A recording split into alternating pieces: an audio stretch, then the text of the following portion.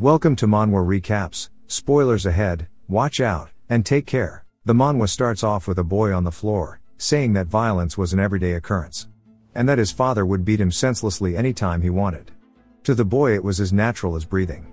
We see him with a target drawn on his face, as he is being held up in front of the most dangerous weapon known to man. The boy asks if they can't just hit him normally, saying that there's no need to do this. One of the bullies asks if he does not want this, saying that he thought he needed money. Kim Sung-ho is in jail for sexual assault and sentenced to 2 years. And he says that the boy's done anything that he could until now to make money. He shovels the snow for 30 cents, he warms their shoes for 10 cents, for 20 cents a day he'd act like a dog. And now being a human target should give him 50 cents.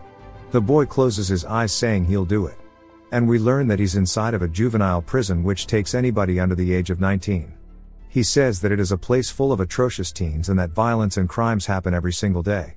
The rubber band snaps and then the coin goes flying through the air. It bounces around the bathroom until it finally lands into the urinal. Sung-ho and his boys laugh, asking if they have more rubber bands. And we finally learn the boy's name is Cha Ju-young. They tell him to go pick up the coin and he thanks them while running. Sung-ho laughs saying that it'd be too boring to let it go this easily, telling him to pick it up with his mouth. We see it under the water and the other prisoners say that that's a bit too much and that someone had bad diarrhea yesterday. Ju-young does not care and shoves his head straight into the toilet, leaving everybody speechless. They start feeling disgusted that he actually did it, saying that he reeks. Ju-young picks it up using his mouth, saying that with this 50 cents, he'll turn it into around $50. Saying that he's pretty much playing them. One of Sung-ho's men say that it's recreational time and they go to leave. Sung-ho tells him that he better clean up so he doesn't smell like shit by the time they get back. As they all walk away, they laugh at him, saying that he gave up on being a human. And then we learn that Ju-young is in here, for attempted murder and is sentenced to 3 years. One of Sung-ho's men asks why he's so obsessed with money. Saying that maybe he has a debt. A guard comes to the door telling Ju-young that he has a visitor. Ju-young says there's a simple reason why he's gathering money. Then when he gets to the visitor's room we see a girl asking why his face is so thin. She asks if he's being beat up, or if he's just not eating. We learn that Daeun is his childhood friend and that she comes to visit him anytime she can. He asks her why she's visiting so often, saying that she shouldn't waste her money. She bangs on the glass, asking if he thinks that she is a beggar. Then pulls out a jar of coins asking why he keeps sending them to her. She says even though she doesn't have parents, that doesn't mean she can accept suspicious money. He's surprised, asking why she brought it here.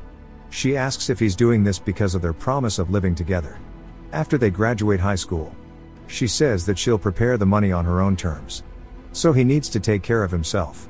The guard then tells her that visiting hours are over. She tells him to prioritize getting released from here. As she goes to leave she waves telling him to not overdo it. Telling him that's a promise. The instant she leaves his smile instantly fades. And he looks sad, he thinks about before he got locked up. We see him in the hospital apologizing to her.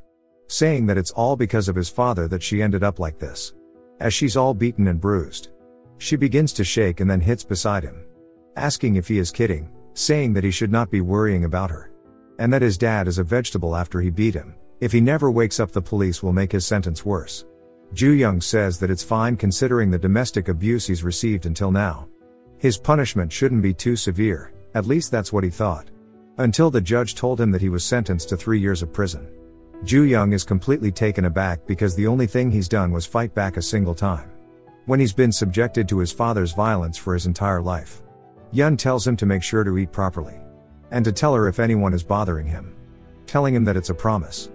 He turns his head away from her, explaining that if someone's in prison gets into trouble, it extends their sentence. Whereas being a model student can significantly reduce the time. So he has determined himself to be a model student for the next 3 years. He stares at a picture of them together after being accepted into high school. Sung-ho comes over, saying that she's quite a looker. Ju-young quickly hides the photo and Sung-ho questions him about it, asking if that's his girlfriend.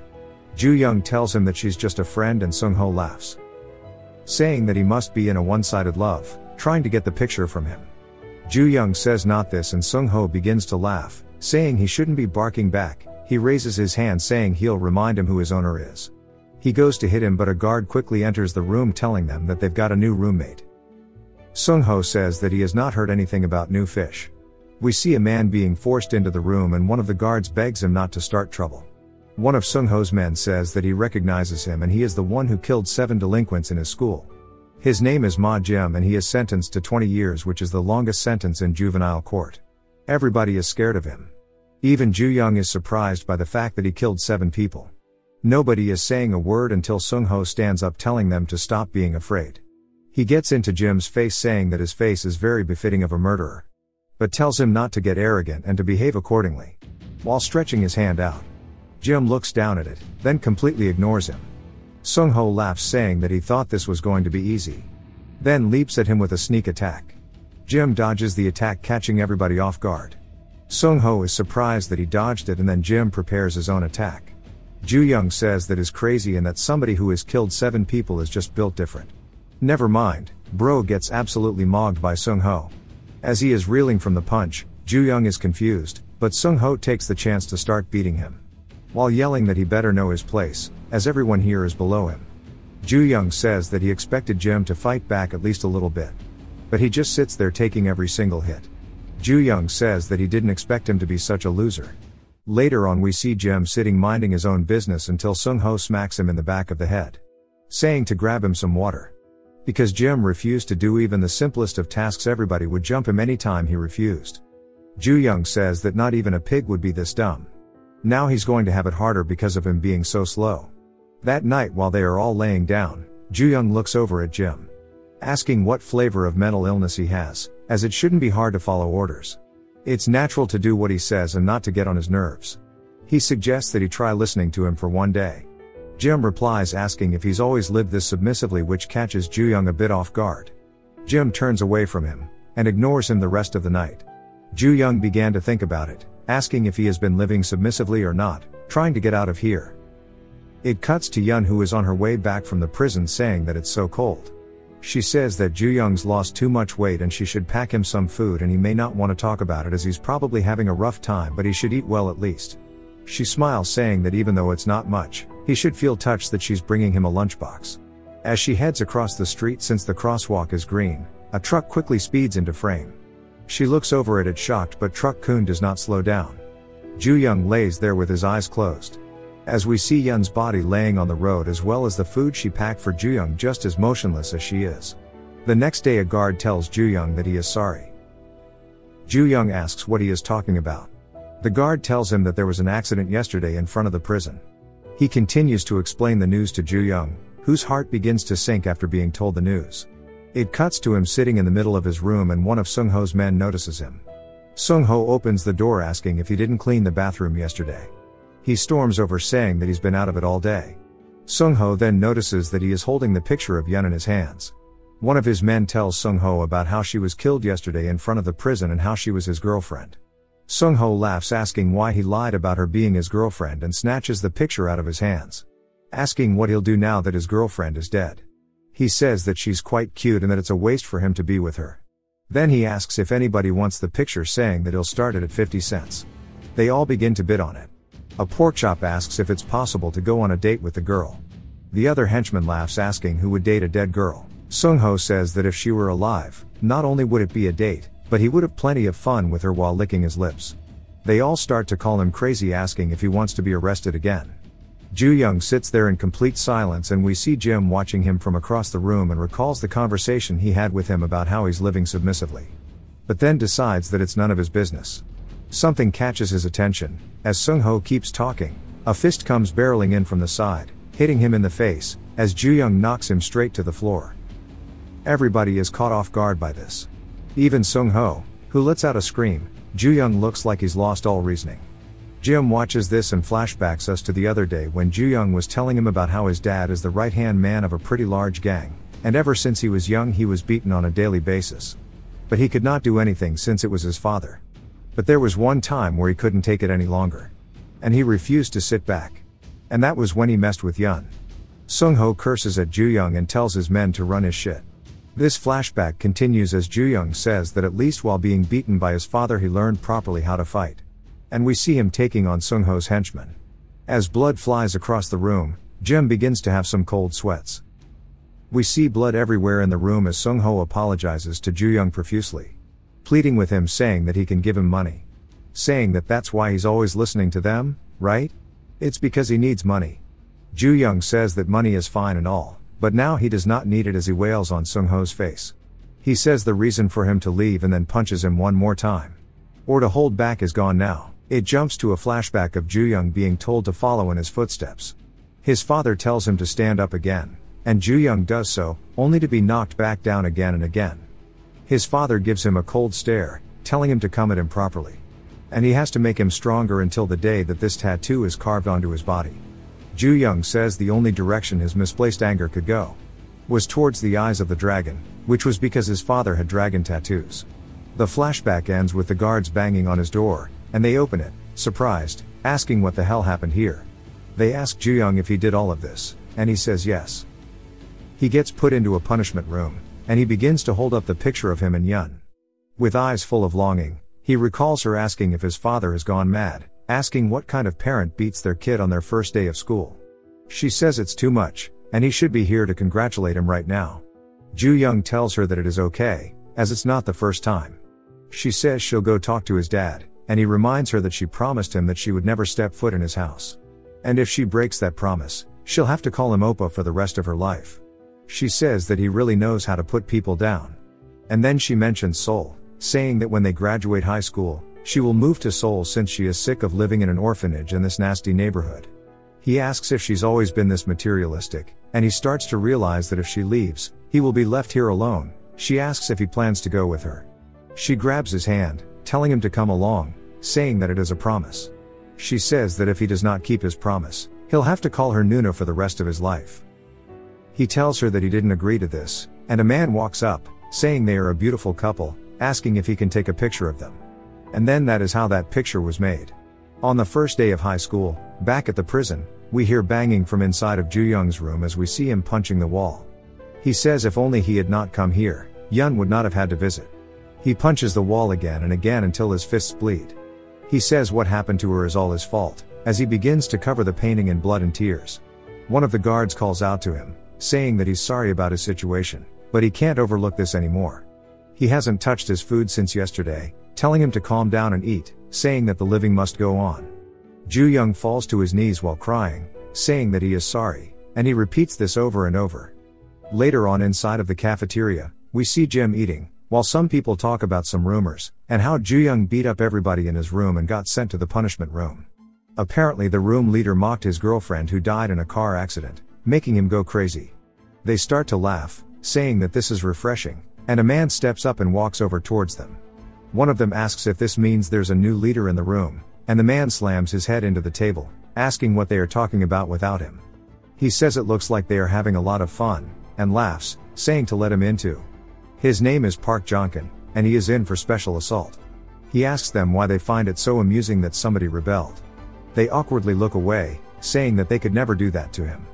Jonkin raises his hand, asking the guy that he slammed into the table. He asks if he is okay.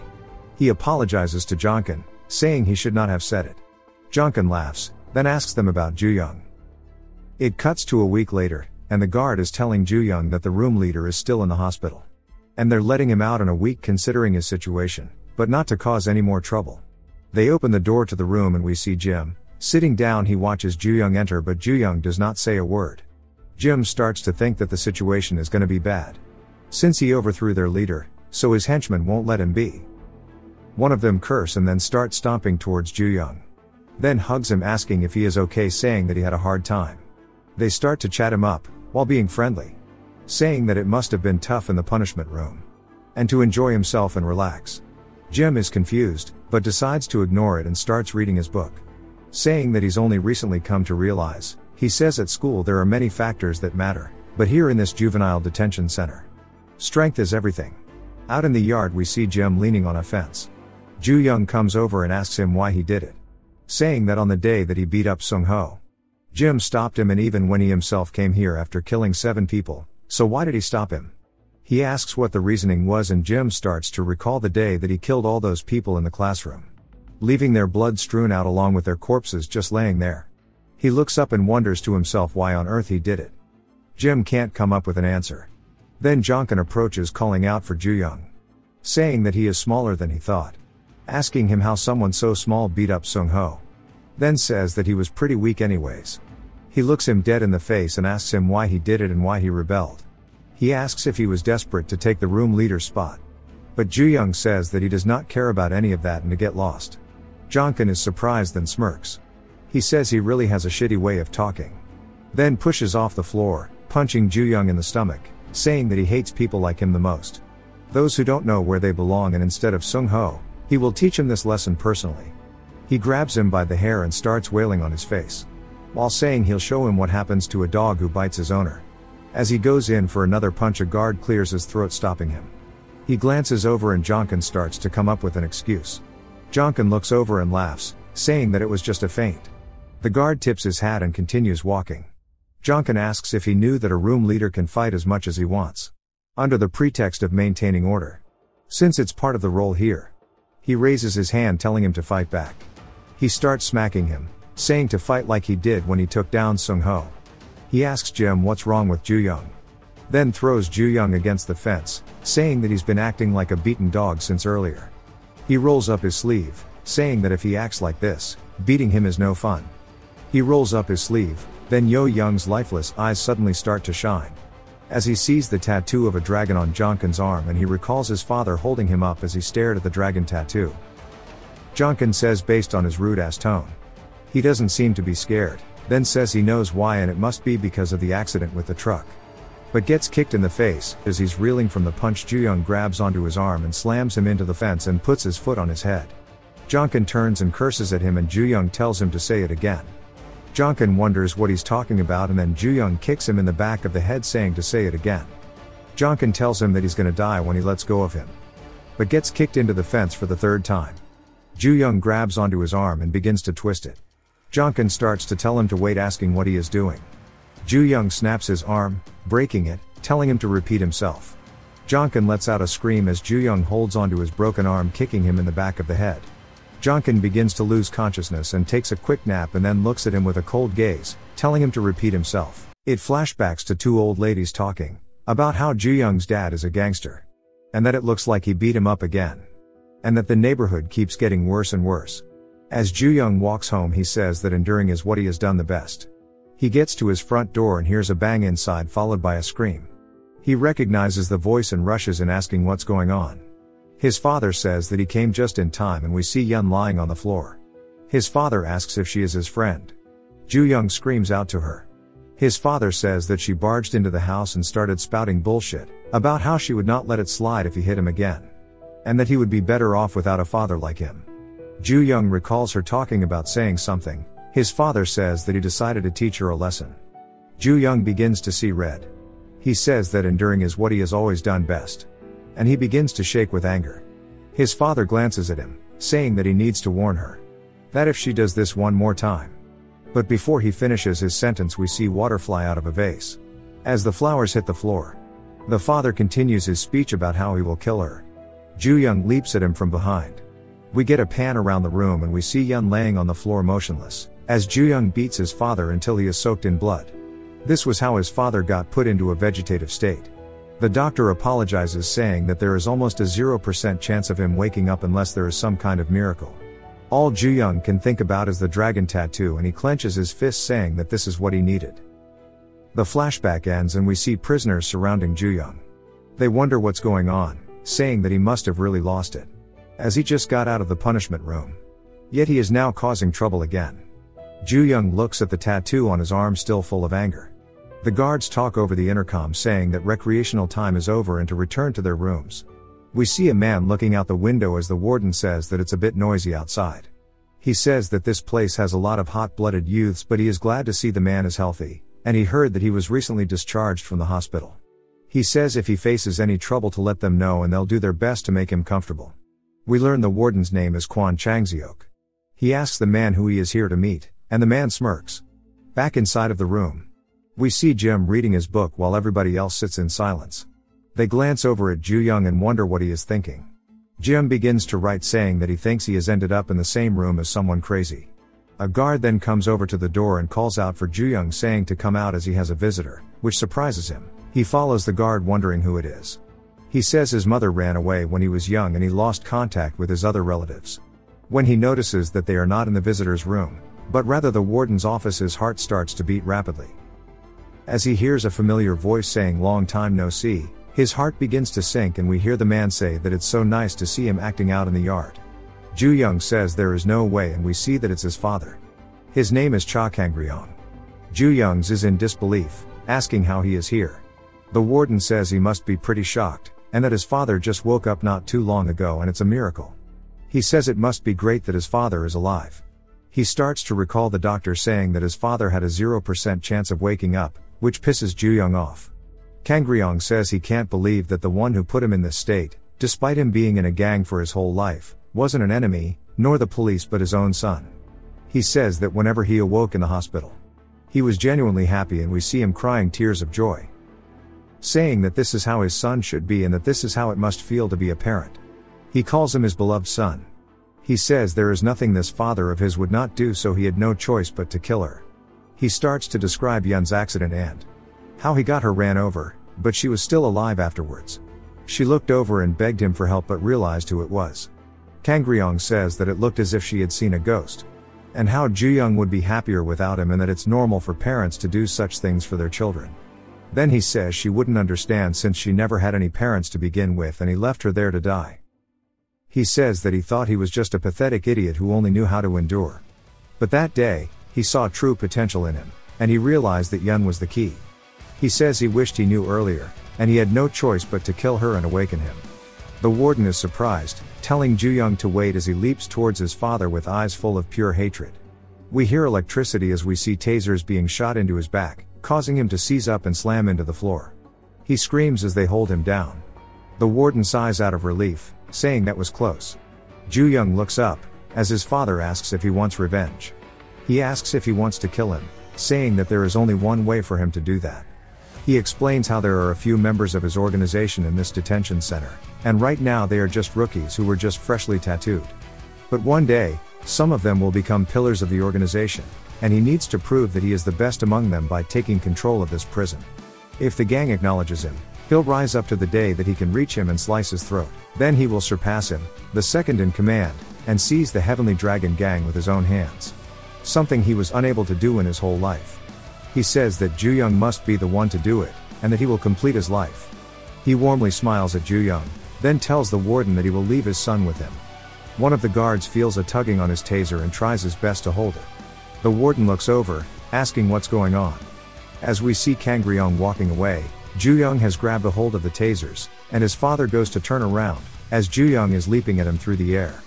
He rears his fist back for a punch. Ju-young says that he is sick of his bullshit, and he will be dying here today, but before he can hit him, a man puts his hand on his head, saying to forgive him for his rudeness, calling him young master, then slams him face first into the floor.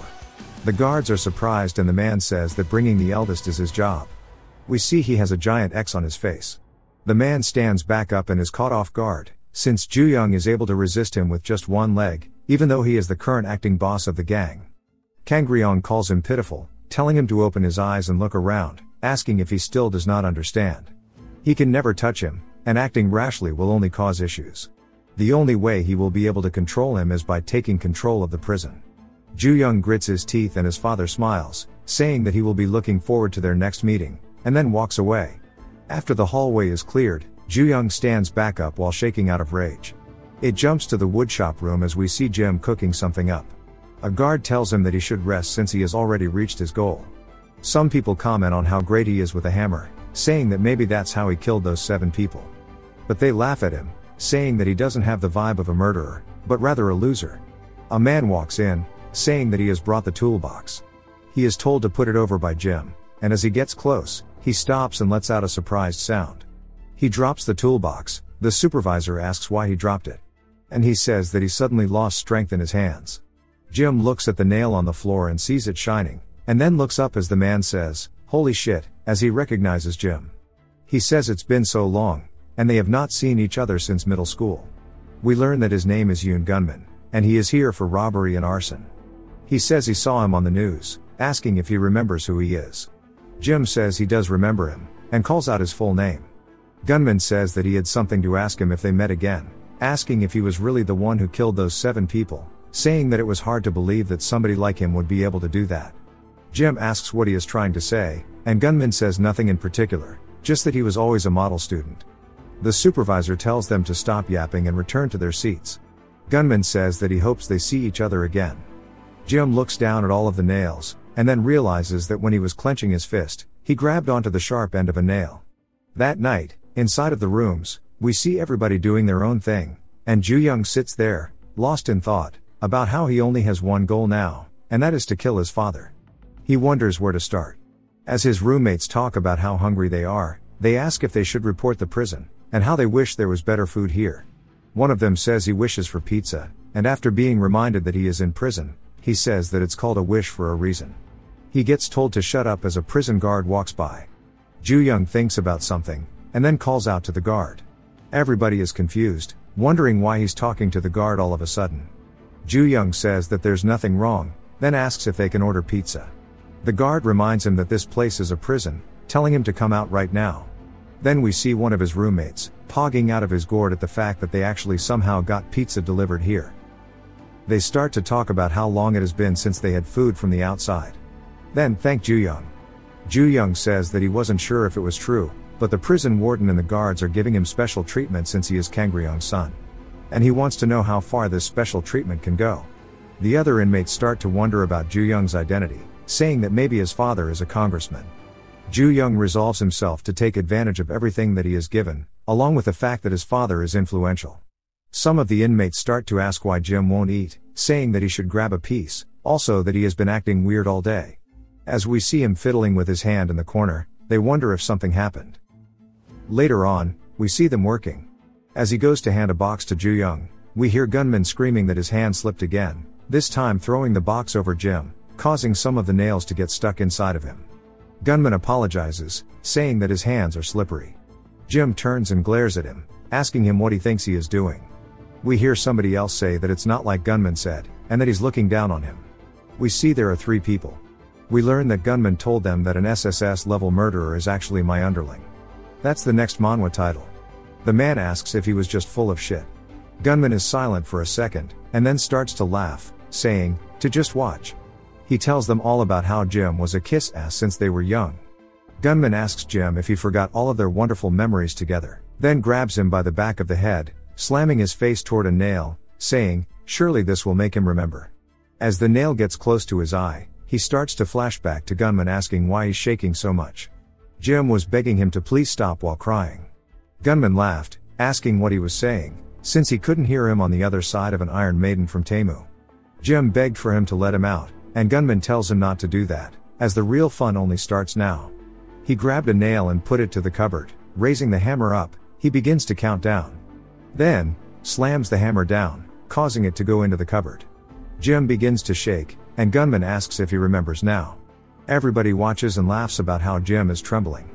Gunman picks up a handful of nails, asking if they really believe that a coward like Jim could really kill people. As he goes to punch Jim, Jim grabs onto his hand, causing all the nails to drop. The other prisoners look nervous, and Gunman and Ju-young both look over, as he asks if they want to learn how he killed 7 people. Gunman is taken aback and is confused, but the supervisor tells them to get back to their stations. Gunman pulls his hand away, saying to get off of him, and the rest laugh, saying that it was just getting fun. Gunman glances back and clicks his tongue, saying that he is as annoying as usual. Back inside the room, we see one of the smooth brains talking about religion to the rest. How Buddha gave everybody hamburgers, and Jesus gave us choco pies. As they argue, the piggy tells Ju-young that they will be doing their religious duties now, leaving only Ju-young and Jim. Ju-young thanks Jim, saying that if he had not stopped him with Sung-ho, he would have spent an extra 10 years rotting in here. Jim asks why he suddenly changed his mind. Ju-young tells him that he has an important reason to leave now, as the one who killed his friend was his father. Jim says that he thought his father was a vegetable. Ju-young tells him that it is a long story, but, thanks to him he will be able to leave soon. Jim looks curious, asking if he is mocking him, since he knows that he has 20 years left in here. Embarrassed, Ju-young says that's not it, and that his point is that he will make sure to repay his debt. Jim says that is okay with him. Later on, inside of the wood shop, the supervisor hands him the key, saying that something urgent came up at home, so he will be leaving this to him today, and tells him good luck. Jim looks down at the table and sees a moth.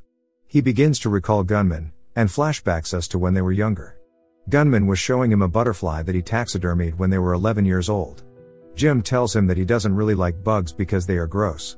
We learn that Gunman was Jim's first ever friend.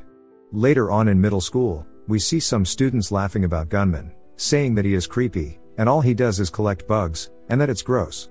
One of them asks if he is trying to eat them, and Gunman panics, saying that's not it. The dude makes an L joke that I am not repeating. As they keep teasing him, Jim enters, telling them that he knows they are bored, but to return to their seats. Since he is the class president, and they are afraid of him punishing them, they all leave and apologize. Jim quickly asks Gunman if he is okay. He says yes, and thanks him. Then asks if he is still coming over to his house later today. Before he can answer, some other students enter, telling him to come play soccer with them. He tries to tell them that he has plans, but they peer pressure him into going. Jim says that he wasn't fully aware, but they started to grow further and further apart, and the next year they were in separate classes. As he is walking by Gunman's classroom, he hears some of the students talking about him, saying that he is being bullied, and that he was drugged off to a warehouse today. Upon hearing this, Jim quickly starts to haul cheeks, and is gassed out once he makes it. Inside he sees a bunch of delinquents, and asks them where Gunman is. They laugh and say they have no idea, but says to turn around. As we see Gunman right behind Jim, he pushes him into the cupboard. Jim is surprised, and asks him what he is doing. Annoyed, Gunman does his best to close the door, and then locks it. Some of them say that he really did catch an insect, and they say that he is crazy. One of them says that he told him to offer up his most precious insect, if he wants to join their gang, and then laughs, saying he did not expect this. Jim tries to get Gunman to release him, but Gunman tells him to be patient, since he just caught an insect, he needs to proceed with the taxidermy while it is still alive. The flashback ends, as Gunman says that moths and butterflies are both insects, but one is hated, while the other is loved. He picks up the moth, saying that it is just like him from back then, and then crushes it, saying that everything is all his fault. Jim asks what he means, and Gunman tells him to stop pretending like he does not know. While he acts like a saint, he was secretly distancing himself from him, asking if he thought he would not catch on. He says he knows he was always thinking that he was just a disgusting moth, while he was a butterfly, glorified by others. The moment he realized this is how he thought of him, it felt like he was living on the edge of a cliff. But then the person who made him like this jumped off the cliff all on his own. When he heard the news about him becoming a murderer, he felt hella happy. He says it felt like poetic justice. Jim clenches his fist out of anger, asking what kind of delusion he is living in. As he goes to say something, the lights cut off. Gunman starts to laugh, saying it does not matter if he's delusional, as his life is already in shambles and he will soon turn into nothing but dust. As we see the goon squad pick him up. Gunman says that he knew he was not normal when he bribed the coach, but he's even more fun than he thought. Gunman smiles, saying not to pass out, as he still has to taxidermy him. He sees a locker and begins to have Vietnam flashbacks. He yells telling them to wait, and Gunman says that it's all because of him. Jim tries to stop him from closing the door, but Gunman closes it and ties it up with chains. Jim asks if he thinks he'll fall victim to the same trick twice. Gunman then says that he prepared a special gift for him on the inside, and we see bugs begin to crawl over him. Gunman says that his insect friends are in there. We see everybody waiting for him to scream, and Gunman asks if he likes it, but quickly realizes that there's no response, saying that even butterflies used to scare him, so he must be trying his best to hold it all in. Two of the goons start to mock him, and the bigger one asks Gunman if he thinks he'll be okay, since Jim is in here for murder after all. Gunman smiles, asking why that matters, and the man says he really is out of his mind. Gunman tells him that he is just getting started, and that they'll hear him screaming soon, and it'll sound as if his vocal cords are being ripped out. Somebody begins to walk through them, as Ju-young asks them how that happened. They say that he scared them, asking who he is.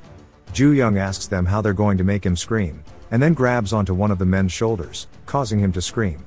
Another goon comes in for a punch, but gets instantly kicked in the face, causing him to fly straight into the locker. Gunman is caught off guard. As the locker cracks open, Ju-young calls out to Jim, saying that he told him he will pay his debt, and to consider them even now. It flashbacks us to the room as some of them are talking, about how Jim got called to the woodshop room. And that the supervisor called him out of nowhere, for some cleanup. Ju-young realizes it's weird, then stands up. He asks the guard to come to the door. The guard asks him what he needs. And the inmates start to drool, saying that he's gotta be getting them food again. But instead Ju-young tells the man to just open the door. Which catches them all off guard. The guard asks him what he just said. Then the flashback ends as we see 2 of the 3 goons on the floor.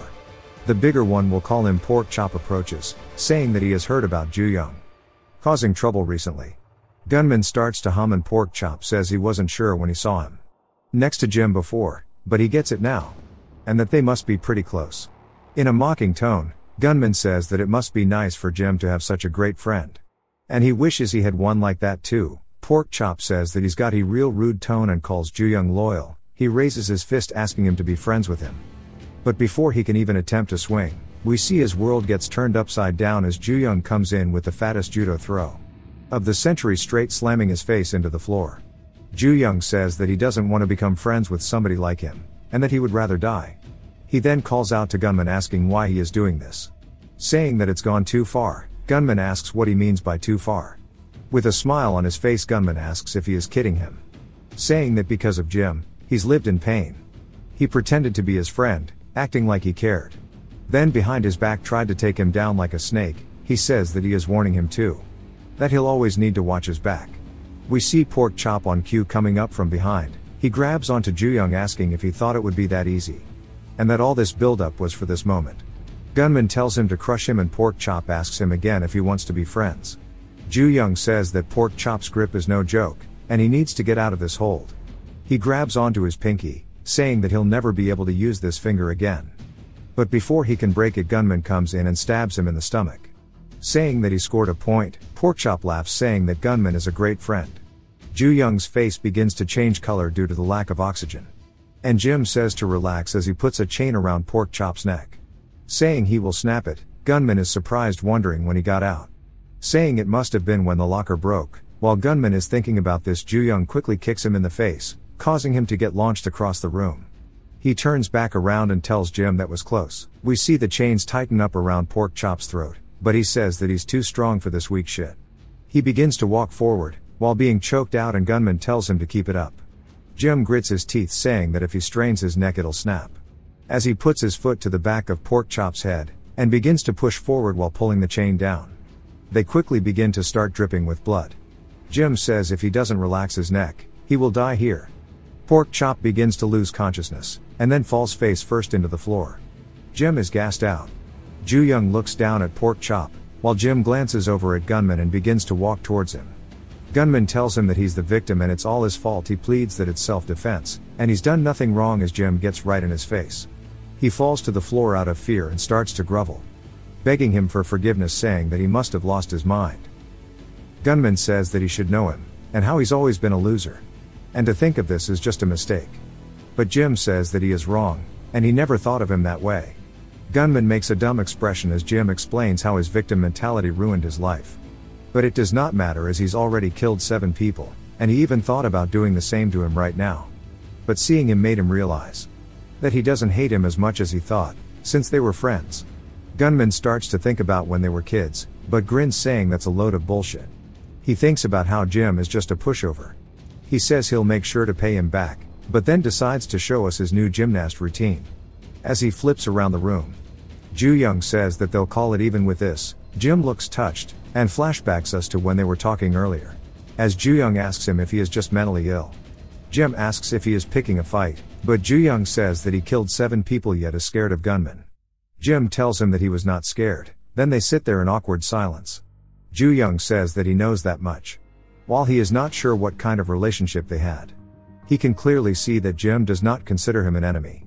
The flashback ends with Jim asking what he would know, and Ju-young asks why he hasn't left yet. Jim calls out to him and smiles while thanking him. Ju-young says he's freaking him out. We hear a man sighing, while calling out to Gunman on the floor. Ju-young wonders what's the deal now, and he turns to see a man asking Gunman why he left without his permission, saying that he was scared. Obviously Gunman cannot respond, and the man punches him in the face, saying he saw a cockroach while wailing on him. He says that there was nobody to catch it, and he thought he was going to die. Gunman's blood begins to fly across the room. Once the man gets tired of beating him, he stands up, saying that it got all over his face. Then mentions how he is getting dirty, as blood is full of germs. He grabs onto Ju-young, using him as a tissue paper to wipe the blood off. And then looks up at Ju-young with a smile on his face, asking him if it is clean now. Ju-young stands there thinking of what to say, and then tells the man no, saying that it's filthy, very filthy. Ma Jim is surprised, and the man asks him what he said, asking if he is telling him that he is filthy, attacking at his face, asking if he is really saying that. Before he can hit him, a man enters the room, calling out to them all, saying that if they finish their work, they need to head back to their rooms, asking why they keep standing around. The man just starts to read out Ju Young's number, 7199, over and over, getting right up close to him so he remembers it. It jumps back out to the yard, and Ju Young asks, "What's wrong with you?" As we see the room members gathered around him, saying they're not even in the room anymore. One of the men, named Gu Nanam, says it's because of Ju Young they're here. People start to look at him from the yard, and Nanam explains that there's a rumor going around that he's hella strong, and when he's around, nobody will pick a fight with them. He laughs, and Ma Jim just wonders what he is doing here. Ju Young sighs, telling them to do whatever they want as long as they don't bother him, as he has things to do, thinking about the dragon tattoo.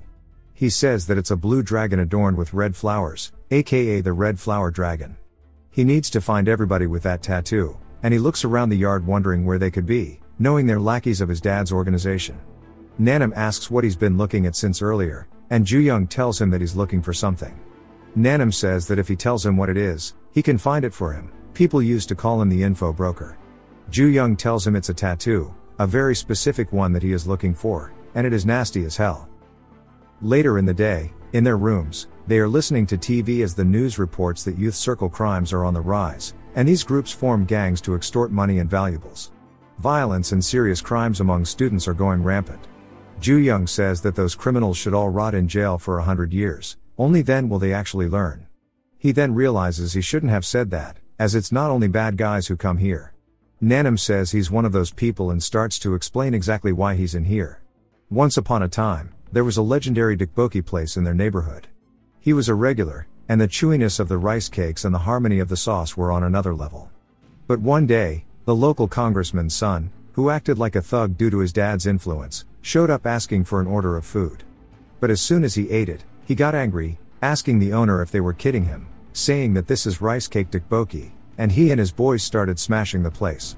Since he wanted a flour version instead, he trashed the place. He goes to swing at a picture, but right at that moment, Nanam showed up to block it, saying that the leader of the rice cake gang is here. His fight ended with a legendary victory, and he became the hero who protected the tteokbokki shop. Even though that psycho used his dad's connections to get him thrown in here, he has no regrets. One of the other cellmates asks him why he's spouting bullshit again, and they all start to ask Ju Young if he knows what his nickname is, saying he's called the bullshitter, and that is his real nickname.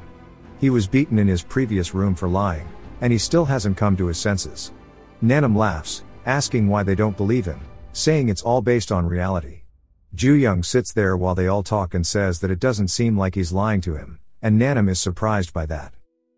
We hear Nanam saying that aphids provide ants with sugar, and the ants protect the aphids, almost like his relationship with the bullies, as he's always been the weasel next to the bully.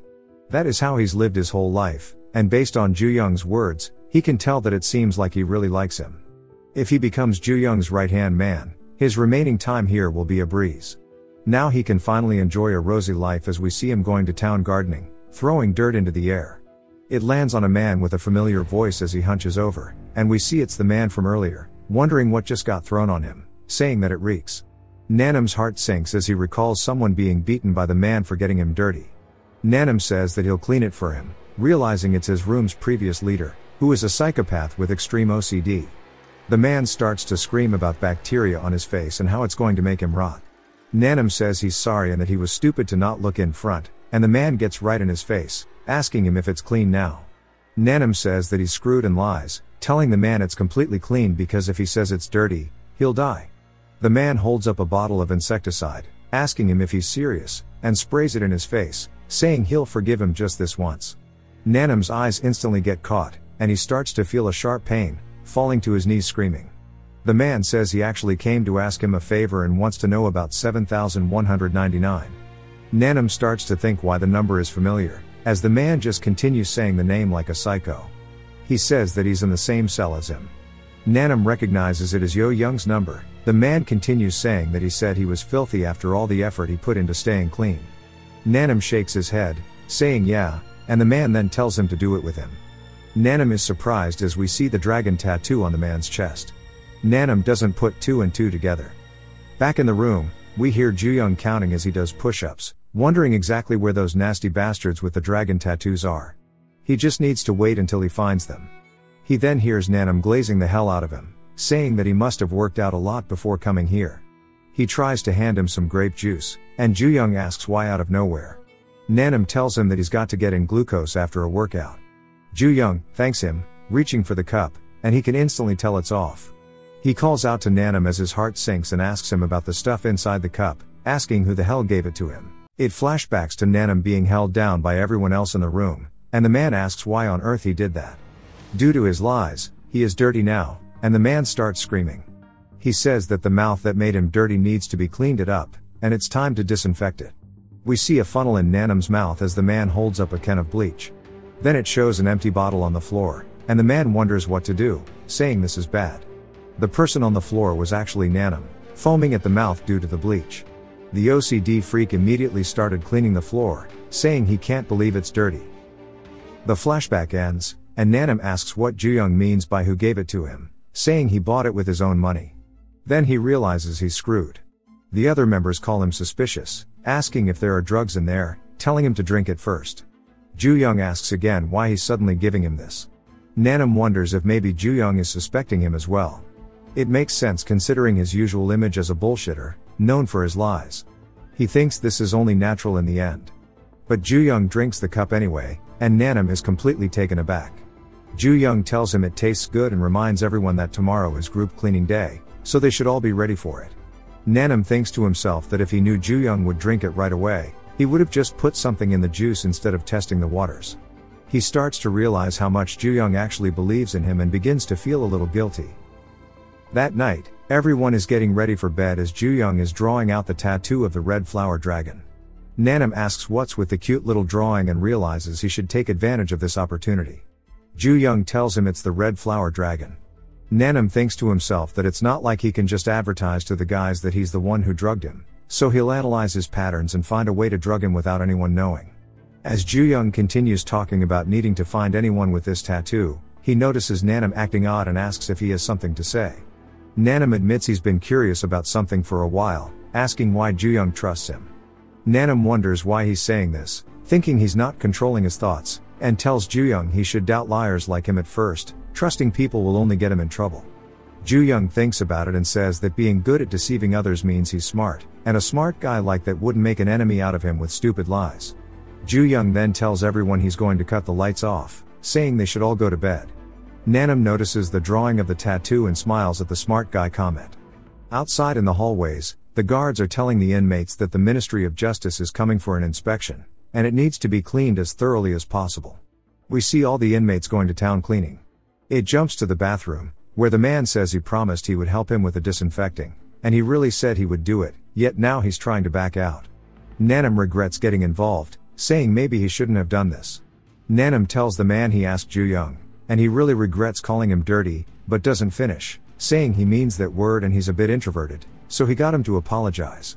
The man sighs and glares at him with a very angry expression, saying he's lying again, and punches him in the stomach for lying, knocking him back into a wall. The man says he can't forgive 7,199 and refuses to do it. He then soccer kicks Nanam's head, putting it into the urinal, and begins to open another thing of bleach, saying he'll have to do it again and disinfect him, both of them, himself. He flushes the toilet, and Nanam starts to scream for help. His heart starts to race as he thinks he's going to die, and he starts to drink the water, gross, saying this is really the end. Then we hear Ju-young asking what the hell he's doing in the bathroom, calling him dirty once more. Correction, he calls him fucking filthy. Nanam calls out to Ju-young, asking why he's so late. It jumps back to Ju-young cleaning in the hallway, and Nanam says he has something to tell him. Ju-young asks what he did all of a sudden, and Nanam says that someone threatened him, telling him to feed Ju-young pesticide. Ju-young is surprised, and Nanam says that he was born into this world as a man, so he refuses to betray a close friend, and pours it all out onto the floor, saying he won't bow to such threats. Even if the consequences are dire, he'll go and refuse right now. Ju-young is surprised, and Nanam says he almost forgot to tell him that the tattoo he was drawing, the red flower dragon, might have been on the guy who threatened him. Nanam says it's just as Ju-young said, he's a smart guy, and this is all he wanted. Ju-young realizes that his hands are a little wet. Nanam watches, as Ju-young walks up. The man glares at Ju-young as he watches him use his shirt to wipe away the liquid on his hands, saying that being too smart is also a problem. The man starts foaming at the mouth like a rabid dog, calling him a germ-infected bastard, saying he's going to kill him and pour bleach down his throat. Ju-young grabs onto his collar, lifting him into the air, calling him noisy, and slams him down, asking if he was the one who threatened to kill him. He sees the tattoo and says, "Lucky him." Now he can beat him up without feeling guilty about it because he knows he's related to his father's gang. It jumps to a story about a promising rising star in martial arts. Mixed martial arts. And that his signature move was grabbing the opponent by the abdomen and squeezing, as if it was about to burst. But in reality, it was a dirty play that blocked the opponent's hands so they could not tap out. As we see, the OCD freak is the one doing it. But after a certain day, in which his opponent yacked all over him, covering him in vomit, nobody ever saw this move ever again. Because ironically enough, the rising star, who was notorious for playing dirty, developed a critical weakness for a grappler. Germophobia.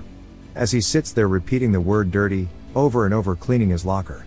Ju-young sits atop him, calling out to him, asking if he's going to keep holding out without answering. Telling him to spill everything he knows about the heavenly dragon. The germaphobe starts saying the word dirty over and over. He goes to punch Ju-young, telling him that his skin is rotting and starts naming a whole list of bacteria that he could get. Ju-young smacks his hand away, saying even in this situation, he's worried about that. As he blocks another futile attempt from him. Nanam says that he's punching him like he's swatting flies and he's so glad he's sided with Ju-young. The germaphobe repeats his number, 7199, saying that he is going to kill him. Ju-young says that it looks like he's not understanding. He hates this too because it's so filthy. We see him put his hand in the urinal, saying he guesses he needs to use shock therapy as his hand is literally soaked in piss. He tells the germaphobe to open his mouth. This is R. Kelly's wet dream. Back when he was an MMA fighter, we see the man saying that he sweat too much and he needs to quickly wash it off. As he opens his locker, a bunch of garbage falls out of it, which startles him. He screams, saying that it's trash. Then the serial vomiter slams him down into the garbage, saying that there are rumors that his germophobia is so severe that he can't grapple at all. Seeing as how he can't get out of the situation, it must be true. Asking if he knows how humiliated he was after throwing up in the arena. He says that he plays way too dirty while holding a piece of garbage. Then he grabs onto the germaphobe's mouth, telling him to open it, as he's going to shove this down his stomach. The germaphobe starts to scream no, saying that it's dirty. As we see him bleeding from the gums, he says that anyone who makes him dirty, as we see the man spinning, and it overlaps back to Ju-young getting flipped as well. He grabs onto his hands and starts to do his signature pose, saying that he's going to beat him mercilessly. And starts squeezing his legs around Ju-young's waist, causing him to make a pained face. He says now he's going to squeeze until his guts burst. We see Ju-young struggling, and Nanam also spots this, wondering if he should help him or not. If he stays like that, he will lose. Then something surprises him, as Ju-young says this reminds him of the old days. As the son of that man, he never hugged him once, but at least when he taught him how to fight, he would hug him tight enough to break his bones. He begins to twist the germaphobe's wrist, saying seriously what a disgusting memory, as he begins to counter the position. He says that, thanks to that, he's as used to fighting on the bare ground as he is to taking a piss, small p obsession here. We hear the germaphobe's back pop, and he starts to make a very pained expression, and Ju-young says he wonders if he'll burst first, or if maybe his spine will give out instead, as we hear his arms snapping as well. His spine continues to crack, and the germaphobe begins to cry while screaming. His arm starts to shake, and Ju-young is confused, asking if he's trying to tap out, so he'll let him go, and smiles, saying that no one taught him anything about that. The germaphobe's heart sinks as the crunching sounds continue. We see everybody is still cleaning like normally, while the germaphobe now has a funnel in his mouth, and Nanam is telling him to hold still. He says that he's still fiercely resisting, and how can it be so hard for someone of the same species to get what they're saying, and maybe the shock therapy wasn't enough, and they might actually have to piss in his mouth. Ju-young sighs, saying that he really didn't want to, and he starts to take his pants off, saying among everything they can do here, this is definitely the most shocking. The germaphobe starts to have muffled screams, and Nanam tells him to open his mouth as the lemon juice is going in. Ju-young says he really wonders what it tastes like, bro is high-key a freak. The germaphobe begins to scream while crying, saying that he'll talk. They take the funnel out of his mouth, and he pants out of relief. Ju Young tells him that's good and now he needs to tell him everything he knows about the heavenly dragon. The germaphobe flashbacks us to when he got the tattoo. The tattoo artist, who was a woman, mentioned that she knows he is quite the OCD but not to worry, as everything was sterile and she'd make it very pretty. She talked about the heavenly dragon, asking him if he even knew why such a big group was accepting a minor like himself. She explained that the dragon represents power and strength, and the flower represents vitality and liveliness. However, it is inevitable for a flower, no matter how beautifully it blooms, to wither and fall to the ground. The heavenly dragon is looking for the next generation of seedlings to bloom. Underage kids are full of potential power that adults don't have. Dr. Disrespect loves it here. Depending on the situations they encounter or the experiences they face, they can grow explosively. So the group quickly recruits young talent and nurtures them in its garden. The little seedlings that grow come to bloom as the flowers of the heavenly dragon. His head jolts back from the tattoo, and the flashback ends as he tells Ju Young that's everything he knows and that he is just a pawn, begging to be let go. Ju Young says this must be why the person he called father raised him by training him to the brink of death ever since he was a young boy. It was all to get him to bloom faster than anyone else. Nanim calls out to him, wondering why he's not doing anything. Then the germaphobe asks Ju Young why he's asking about the group, wondering if he's trying to enter the heavenly dragon too. Ju Young gets pissed, and the germaphobe says to think 7,199 would want to be a part of the heavenly dragon. That must be why he's always kept him in check. He offers to recommend him to the heavenly dragon if he wants to try to look good in front of them. Ju Young's veins begin to pop out of his face as he sighs, grabbing onto the man's throat, who asks what he's doing all of a sudden, saying he told him everything he wanted. Ju Young rears his fist back, telling him to shut his mouth, saying he's just hitting him because he feels like shit, and then punches him straight in the face. Back in the hallway, one of the guards says it's time to finish up. Ju Young scrubbing the floor, saying it's not going away, and he needs more disinfectant. Nanim quickly appears handing him the disinfectant, calling him Milord. Ju Young asks why he's doing this, and Nanim thanks him. Ju Young asks why, and Nanim says that because he killed a guy with OCD, he can sleep comfortably tonight. Ju Young says that he didn't kill him, though. Now that he mentions it, didn't he say he was tortured with disinfectant back in his old room? Normally, people die from that, yet he lived. Nanim explains that he was foaming at the mouth, and it was really scary, but he swapped it with soapy water, so it wasn't actual bleach that he drank. Bro is smart. Nanim admits he wanted to get switched to another room, so he did everything he could to set up the situation. He made the germaphobe go crazy, and he keeps getting chills whenever he thinks about it now. Ju Young is speechless and then tells him that regardless, there's no reason to thank him since he found the tattoo. Nanim says that from what he's heard, it seems like a tattoo of a scary group called the Heavenly Dragon, and asks Ju Young why he's looking for it. Ju Young says he wants to kill them all. Nanim says that doesn't sound like him, and Ju Young says he's finally found 2 people, but wonders where he'll find the rest. Nanim laughs, saying it's going to be quite hard to find a specific tattoo, as there are so many people who have ink on their bodies. Ju Young asks if the previous 2 had anything in common.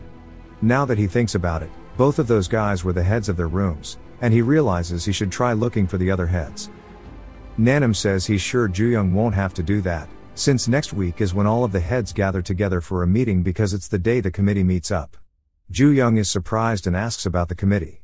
Nanim says it makes sense why he wouldn't know about it just yet.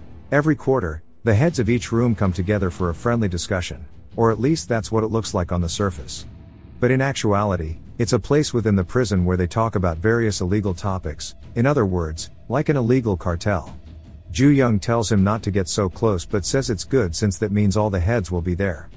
Nanim then tells him to be really careful, asking if he didn't forget that this place is a juvenile prison for the worst criminals in the nation. Among them, the most dangerous people are gathered, so Ju Young shouldn't do anything that stands out. It jumps to the committee of all the heads. They're talking about Jongcha and the guy with OCD both being taken out, saying it was pretty crazy and that the guy who did it is someone called Ju Young. As we see the dragon tattoo on one of the men's throats, he says he's not interested in the slightest. Another guy clicks his tongue, saying they have to beat the guys who act out like dogs and put them in their place. Another man tells someone named Hyung Jae to control the meeting, as the Lord wants peace. The door slowly opens, and Ju Young says it was so easy to find as he grabs onto a shovel, snapping the handle, saying he put so much effort into finding it though. He charges straight for the guy with the neck tattoo, past all of his lackeys, who all sit there and watch as it happens, completely confused. He asks what the guy said about the seedling, as he holds the broken wood to the guy's throat, saying he will stop that seedling for him while holding the man's head in place. We get a flashback to a little before, as we see them all shoveling in the yard. Nanim is telling Ma Jim to listen carefully, saying today is the day Ju-young is attending the leaders' meeting, and he should offer him some words of encouragement. Ma Jim is confused, asking what that is. Ju-young says he doesn't know either. Nanim explains that the leaders' meeting is an exchange between cell leaders, directly approved by the warden. It's a dangerous place where illegal trades and information are shared. They're not just local thugs, the scale is comparable to massive criminal organizations. Ma Jim tells Ju-young to have a good meeting. Nanim is surprised, asking if that's all he has to say. Ma Jim adds that Ju-young should be careful and have a good meeting. Nanim insists he should say it with more sincerity, warning that it's full of dangerous people with no way out, so Ju-young shouldn't cause trouble, regardless of what happens. All Ju-young is doing is staring at the shovel. Back to the present, we see everyone watching as Ju-young has the man on the floor. Ju-young asks what they are doing, telling them to come at him. The man smirks, saying, "No, thanks." Ju-young is confused. The man explains that the cell leaders can use violence under the pretext of maintaining order, and it seems like he's behaving this way because of the rule. But it seems he missed the most important part. The man explains that in the recent fights Ju-young had with the 3 cell leaders he took down, they likely had justifiable reasons to accept those fights, what's usually called justification. He asks Ju-young if he understands, saying that a fight like this with no benefit or reason means Ju-young has no justification to respond. And despite that, if Ju-young insists on swinging his fist recklessly and disturbing the order of the prison, the other cell leaders won't let him get out of here alive. The man then smiles, asking Ju-young if he plans on stabbing him. They all wait to see what he'll do. Ju-young realizes if he acts recklessly, he might become the target of the other leaders. He thinks that if he turns everyone in the prison against him, the chances of him leaving here unscathed, let alone taking control of the prison, become slim. It was a reckless method, but trying to confirm it was a good idea. The man leans in close to Ju-young, asking him if he's done with his awkward farce, saying Ju-young never planned on stabbing him in the first place. From his actions, it seems Ju-young is hostile towards the heavenly dragon, and the man says Ju-young really doesn't know his place. It's almost pathetic as he walks away. Later, a man with glasses says it's now time to begin the leaders' meeting. He mentions that, unfortunately, some people are absent, such as Sung-ho, Jongcha, and we learn the OCD guy's name. He says all of them are absent due to injuries. The monk guy from earlier says that is pitiful. The man continues, explaining that all the incidents were caused by none other than Ju-young, the new cell leader of cell number 36. They all recognize Ju-young from the rumors, wondering what gang he belongs to. Ju-young glares at them, noting there are about 15 cell leaders gathered here, and at a glance, he doesn't see anyone with the dragon tattoo, except for one single guy. They ask Ju-young if he has anything to say as a new cell leader. He thinks about it, asking what's the big deal about being a cell leader in the first place, and all he says is that he's looking forward to it. One of the men starts to get annoyed, calling him rude. The guy with the glasses continues, saying it's time to move on to the second matter, the income sources operated by the cell leaders within the prison, also known as shops. A portion of these profits from the shops is handed over to the warden, but one person did not pay part of this quarter's tributes. We learn that it was the guy with the neck tattoo, named Park Do-hwan, who owns the gambling den. He says it looks like it was a mistake on their part, and they'll have it delivered by the end of the day. The guy with glasses thanks him for confirming. Another man mentions a strange rumor going around, that all the high-stake games in the gambling den, which are supposed to be built on fairness and trust, are all a fraud. He gets right in Do-hwan's face. Everyone watches the standoff.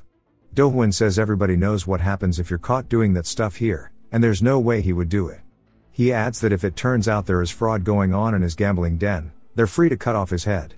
The meeting continues, but we don't get to hear all of it. It jumps to an auto shop where we see a car suspended in the air. A man is begging someone not to do something, saying they've surely done enough and he doesn't want to do any more. We hear him screaming as it turns out he's actually just playing cards, and he says he's screwed. This is the gambling den that Do-hwan owns. One of the leaders, named Ji Yunyo, asks someone if this is their first time at the gambling den. We hear Ju-young saying that maybe he should play just one round of the dice game. He says dragging it out is no fun, and he recalls Do-hwan said he'd be the one getting hurt if he tried to stab him without justification. Ju-young looks around the room, thinking it also means that in the opposite case, If he does have the justification of this all being a farce, whether it's beating the shit out of him or cutting his head off, he can do anything he wants to hear. As Ju-young punches the ground, Yunyo asks what he's doing. Ju-young says, "Would you look at that, there is a magnet inside of that dice," as he has broken it open, revealing the fraud. He announces that everybody in here are complete fraudsters. We get a better explanation, learning that under strict management and surveillance, the juvenile prison was supposed to function for the rehabilitation of young offenders. That was what the outside world thought of the prison. However, after the appointment of Chang Ziok, the place turned into a crime hotspot. The income sources operated by the cell leaders, known as shops within the prison, sent a part of the profits to the warden. In return, the cell leaders received perks and freedoms far beyond those of regular convicts.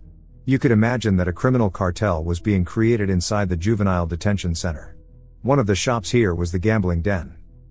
We see a man looking down at his dice, saying he's on a roll and he's got the feeling that he can win, but he doesn't know what to do as all his money is gone. He thinks if he could just go one more time, he could definitely win. Do-hwan tells him there is a way, they'll lend him money if he can give them collateral. The man asks if Do-hwan is kidding, wondering why he's only hearing this now, as everybody's been getting addicted to the gambling den during their time here. Back to the present, with the fraud being exposed, everyone starts talking. Yunyo asks what Ju-young means by fraud. Ju-young pulls out the magnet, saying they're using this to mess with the results. The other prisoners start to wonder if the gambling den is cheating them. Ju-young asks if he said something wrong, explaining they used the magnet so the dice would show the number they wanted. Yunyo denies it, saying the bead is just to maintain the dice's center of gravity. He holds up a magnet, telling Ju-young to bring it close as he drops the bead, which doesn't even stick to the magnet. Yunyo points out that if it were magnetic, it would stick. As they can see, it's a real magnet. Everyone else sighs in relief, saying that scared them. They wonder why Ju-young is causing a fuss out of the blue, assuming it's because there's money at stake. Yunyo says now they can start the game again, sitting down to play dice. Do-hwan watches with a concerned expression. It jumps to Yunyo, saying he's amazingly quick, asking Ju-young if he lost it all already. Ju-young wonders what's going on, thinking there's a 50% chance of winning, and wondering if he was just unlucky. Yunyo asks if Ju-young's out of money, but Ju-young tells him to wait, saying it was just a piece of paper as he reaches into his pocket. Yunyo says that Ju-young was doing pretty well for a novice. Suddenly, they hear a man screaming that it really is a fraud. Ju-young glances over to see a man going crazy with a screwdriver, asking if they think he's a pushover. Do-hwan then begins to walk up. The man says that doesn't count and he won't give them his money. Do-hwan grabs onto his arm saying he was happy when he made money. But when he loses it he sure has a lot of problems. He slams the man's head into a car window, saying that he says it's a scam, asking if he has any proof. The man says that the probability doesn't add up. And Do-hwan asks if all he has is a feeling, saying if you cause a fuss without any evidence there's going to be a problem. And he glares at Ju-young while he's saying this, saying that after all you're disturbing the others. Do-hwan then lets go of the guy apologizing, saying he only did this for everybody's safety so please be generous and forgive him. And that everybody can continue their games and enjoy themselves. Some of the men start laughing saying that everybody's getting worked up today, calling them dumb, saying they should just do a better job if it annoys them this much while Ju-young is deep in thought. Back in his room Nanam asks him how the gambling den was and Ju-young tells him that he lost all his money and could not find proof of them cheating, asking them how their results were. Ma-jim and Nanam both reach into their jumpsuits and pull out cards saying that they stole them according to plan. Some Ocean's 11 shit, then they tell Ju-young he's great at acting. Everybody was so focused on him at the other table so stealing them was a breeze. Nanam asks what he thinks about his plan now. Ju-young says that shit was embarrassing and Ma-jim tells him to cheer up. Nanam says if they really are fraudsters they might find something in the cards. Ju-young says that's right there must be something here. Back at the gambling den we hear a man in pain as he is screaming saying he's sorry. As a car's engine is being revved and a tire is spinning, we see his face getting slowly closer to it and he's screaming he's sorry.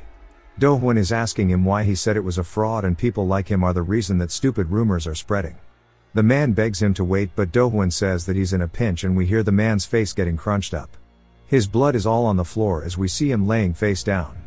Yunyo enters the room saying that he's sorry. Do-hwan asks for what and Yunyo is clearly afraid saying that he's sorry for letting Ju-young cause a fuss at his table. Do-hwan tells him that it's okay and it's not his fault so he doesn't need to worry about it and that he should keep doing his best for the gambling den as he's making a terrifying face. He says he doesn't know why Ju-young is acting this way, but he is definitely hostile towards the Heavenly Dragon gang he's a part of. He doesn't care if he's after him, but he can't have him messing with the gambling den, and if he causes trouble just once more then it jumps back to the room as Nanam says he found it and that he can see it. Ma Jim asks what, and Nanam points at the back of the card saying look right here. In the regular circular pattern there are 2 different sized circles and it's marked and you know what card it is from the back. Ma Jim says this means they really are cheating, and Ju-young says that he finally found it.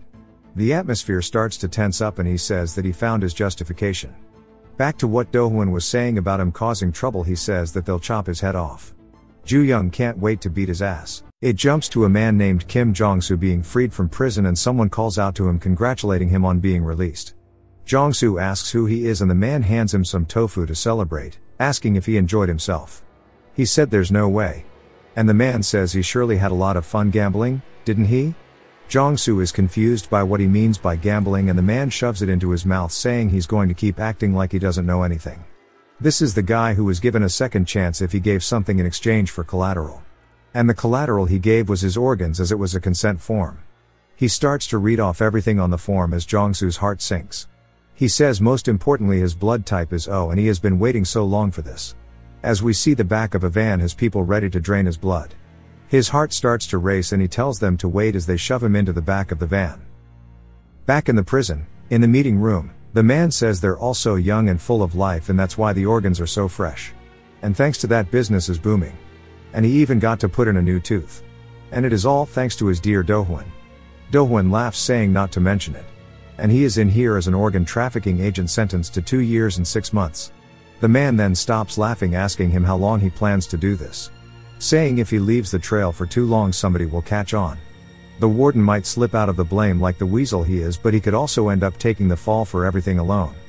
Do-hwan says even if it gets out and the worst case scenario happens it's fine because there isn't a single problem in this world that money cannot solve. Back in Ju-young's room, he's saying that it's marked and the difference is so tiny and he gets why nobody would have found it until now. Nanam asks Ma Jim if he saw that, saying even Sherlock Holmes would have pissed his pants in front of his sharp eyes. And he is giving himself goosebumps. Ma Jim is internally cringing. Ju-young says now that he has the sword that will cut down Do-hwan's throat tonight they are going to go to the gambling den. And on cue he arrives saying that his job is very simple. Yoonyo calls out to him saying that he's back. Ju-young says first he'll start a game at the table. And he says this is the trump card table, right? Yoonyo says yes, telling him to have a seat, and then in front of everybody he'll expose how this place is rigged. After that he gets cut off as Do-hwan says he's here as he takes a seat across from him saying that he's been waiting. Asking him if he would like to play a round together. Ju-young wonders what's going on as he is personally stepping in from the start. And Do-hwan says he was curious. Asking if he is after the Heavenly Dragon. Ju-young says he's not going to share his personal matters with him. Do-hwan then says how about he tells him the reason if he win. Ju-young smiles saying sure. Asking why it matters, saying in fact this is even better. Now he won't have to go looking for him after he exposes him. All the other inmates say they've never seen Do-hwan play a game before and this is a first. And Do-hwan tells him that he can choose the game he wants. Ju-young thinks about it, saying he's already tried the dice game. So he wonders if he should try trump as he's never tried it before. Yoonyo puts the cards on the table, saying in that case that he can play a game that beginners can enjoy as well. And it is the matching pairs game. It is a very simple game where you flip cards and try to match the same numbers. If you get the same number your turn continues, if you miss it's your opponent's turn. The key is to remember the position of the cards you've already seen. Ju-young says as long as somebody knows about the marked cards there's no way they lose, and it sounds good. If he didn't know about them he would have completely lost. It is now time for Do-hwan and Ju-young's match to begin. Some people recognize Ju-young's name, saying that's the guy who's been going after the cell leaders. Nanam asks Ma Jim if he's seeing this right. Ju-young also looks surprised as he looks at all the back of the cards, saying that the marking on the back of them is gone. Nanam wonders if maybe the marks are so small they can't be seen, and Ma Jim says no, there's no doubt about it. There are no marks on the cards. Ju-young looks nervous, but Do-hwan grins, saying beautiful pattern on the cards, right? Which surprises Ju-young. And he says that the gambling den only uses the highest quality card decks, and apart from this they have many other games for beginners. So since he finds traditional gambling games difficult, Ju-young now understands that he knew it from the start that they stole the cards. And Do-hwan continues saying that you can start with something light like catch the thief. Yoonyo asks Ju-young if he's ready. saying that if he is, it's time to place their bets. Do-hwan takes out a whole ton of money putting on the table, saying he should start with around this much. He doesn't get to play often since he's the operator, so he doesn't want to make this a boring match. Ju-young tells him that he doesn't have money, and Yoonyo says not to worry. Even if you're short on cash, you can still play if you have collateral. Yoonyo wonders what he means, and so does Nanam, and Yoonyo pulls up the organ donation form telling him to sign right here. And just check off the body part for the amount he wants to bet. Telling him to come on now. Everybody watching says they heard about it, but they didn't think the rumors were true. And that is crazy, this is happening inside of a juvenile prison. Do-hwan glares at him and begins to laugh, asking him if he is scared. Ma-jim realizes that there is definitely a scam in this game and that Ju-young has no chance of winning. Nanam says thank God they noticed before betting and he can quit the game right now. Everybody gets startled and goes crazy as Ju-young starts signing it anyways, telling them not to go back on their word. And he can play the game without the money as long as he has the collateral. They wonder what he's doing, calling him a lunatic, and Ju-young says there's no way he'd say no to that. From the tip of his hair to the bottom of his toenails. He plans to go all in as he has selected every single box on the paper. Do-hwan smiles, saying, alright. Both Nanam and Ma-jim wonder why he's doing this since they know they're cheating, and they wonder what the hell he is cooking up. Yoonyo explains the game once more, saying that in matching pairs, you're supposed to turn the cards over and find the ones with the same number on them. The first turn belongs to Ju-young.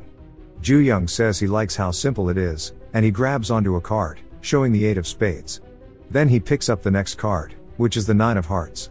Ju-young says that the numbers are different, so nothing happens. It's now Do-hwan's turn, and he grabs onto the 9 of clubs. He begins to smile, saying that it's the card he just drew, and he remembers exactly where it was, so he pulls out the 9 of hearts since they're just matching numbers and not the suits. The crowd goes wild, saying he got really lucky from the start, and they say in gambling, luck is all that matters. But Do-hwan disagrees. It's his turn again, and he says that this is not just luck as he already knows exactly where each and every single card is placed. He gets one wrong intentionally, and he already decided to place one of the cards with the dealer, having memorized them all before they started this. With no evidence, it's a pretty simple yet perfect way of cheating, and he's going to sit there, stay oblivious, and be completely helpless as he takes everything from him. So far, Do-hwan has gotten 4 cards, and Ju-young has gotten none. Do-hwan thinks that Ju-young is truly pathetic. It gives us a flashback to his father asking him why he likes him. Do-hwan says it's something so obvious, saying it's only because he earns a lot of money. His father calls him a punk and laughs, asking if that's something he should be saying to his dad when he's going to work. He says that he'll give it his all at work for his dear Do-hwan today as well. Do-hwan says that his father had the world's most reliable and trustworthy back, or so he thought. His father wasn't going to his company every day but the casino instead. From what he heard later on, he had gathered a debt of 50 million from a loan shark, oblivious to the fact that the rigged game system was deceiving him. But we don't get to learn exactly what happened yet as the flashback ends, and Do-hwan says it looks like the goddess of luck is on his side. He says that he is not stupid like his father, and he'd rather be the one who deceives. We see he's already gotten a ton of the cards right. The crowd says that Ju-young is unlucky as he hasn't gotten even a single one right, and at this point, the game is basically over, and he's going to cry like a baby while having all of his organs ripped out from him. Ju-young tells Do-hwan that maybe he should show them now, and Do-hwan is confused. Ju-young grins, saying that this game is rigged while flipping over a queen of diamonds and then immediately following it with the queen of clubs. A bystander is surprised, and Nanam and Ma-jim wonder if he's maybe getting lucky, but they say no way, it has to be a coincidence. But immediately, he flips over a matching pair again, which are both 5s, and they ask if luck is finally on his side, saying even then, it will take a while to catch up to 16. But immediately, he gets another one right, and they start to wonder how many he's gotten right back to back. Rather, how is he getting them all right? As he continues, he gets up to 13 in a row, then 14, and now there are only a few cards left. Do-hwan begins to sweat nervously, saying there's no way this could happen, as only he and Yoonyo knew about the card's placement. Then it clicks and he looks over, seeing Yoonyo smirking. It turns out that the other day after work, when he was rolling up his carpet, he spotted something on the ground. He picks it up, recalling that it was when Ju-young lost it and threw it on the ground. He opens it, realizing there's something written on it, telling him to come to the bathroom. He does so, asking Ju-young why he's here. Ju-young tells him that he knows they messed with the cards. Yunyo asks what he means by that but realizes they must have been the ones to steal the cards, but they changed them already, so it doesn't matter. Ju-young says he knows they've changed the cards to those without markings, and that's why he's called him here. He plans to be straight with him, telling him that he will save him. Yunyo is confused, and Ju-young says he, along with any other dealers of the gambling den, he'll save them all as they're working to repay their debts by lending people money with their organs as collateral. He promises to repay their entire debt if they help him this one time. Yunyo says that Ju-young is really fluent in bullshit, and if he sides with him and something goes wrong, Do-hwan will kill him. Ju-young says he's heard that Yunyo owes Do-hwan a big debt, asking if he's sure he can repay it by the time he's released. After all, he only has 1 week until he is free, so surely he knows what will happen to him. He doubts he'd want to be dragged out to a surgery table the moment he gets his freedom back. His role will be as simple as throwing a pair of dice while lying down. With everybody watching, he's going to expose the truth about the rigged games. Ju-young smiles once as the flashback ends, saying it looks like his luck's pretty good today. We see all of the cards stacked up on his side. Do-hwan is utterly speechless. Ju-young says that rather than luck, he should just say that his memory is good since he memorized all of the card placements that both he and Yunyo decided on beforehand. The bystanders start to wonder if that means that it's rigged, and Yunyo confirms it, saying that until now, every single game inside of the gambling den has been rigged by Do-hwan and the dealers. He explains to them that he can show exactly what trick was used for each and every game. Do-hwan sits there in silence as they start berating him, telling him to just say that they're wrong and that if he did lie to them, he should return their money. He starts to shake, asking why they're saying his gambling den is rigged. We see him holding back his anger as he says that's ridiculous since there's no way he would do that, and he says that it's just a load of nonsense. Before he finishes his sentence, his head gets slammed down into the table by Ju-young, who says this is surely enough justification now. He reminds Do-hwan of what he said before about fraud, saying that if there was fraud going on, they should feel free to cut his head off, and that he'll do it. He tells Do-hwan that he better get ready to lose his speaking privileges. If you've watched till the end, comment, Tekken, to let me know. Subscribe for more videos like this, leave a like or a comment to help the channel out. Thanks for watching.